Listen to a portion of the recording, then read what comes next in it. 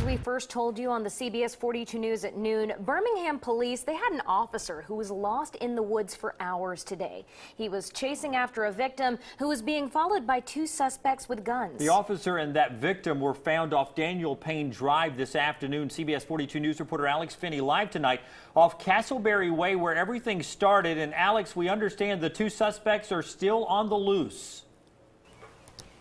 That's exactly right, Jim. We know that officers were searching this Huntington Hills neighborhood for hours today. Those suspects still not found. But I want to shift your attention now to this wooded area that you see right here. This is where that chase all started this morning. And Lieutenant Edwards with the Birmingham Police Department, we spoke with him, and he said that the officer didn't have a cell phone. So there was very limited communication, of course, making this a very difficult situation.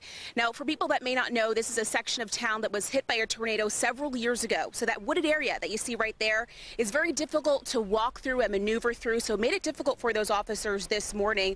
And we also know that the officer who was chasing that victim was trying to clear a path to get out, all while trying to get that victim to safety and also keep a lookout for those two armed suspects.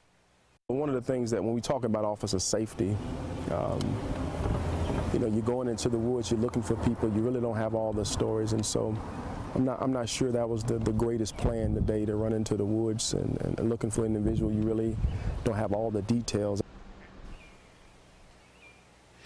Now, Lieutenant Edwards did say that this is a training issue, and always on calls like this, officers should be in a team. Now, we have much more coming up at 6 o'clock. We're live in Birmingham. Alex Finney, CBS 42 News. And now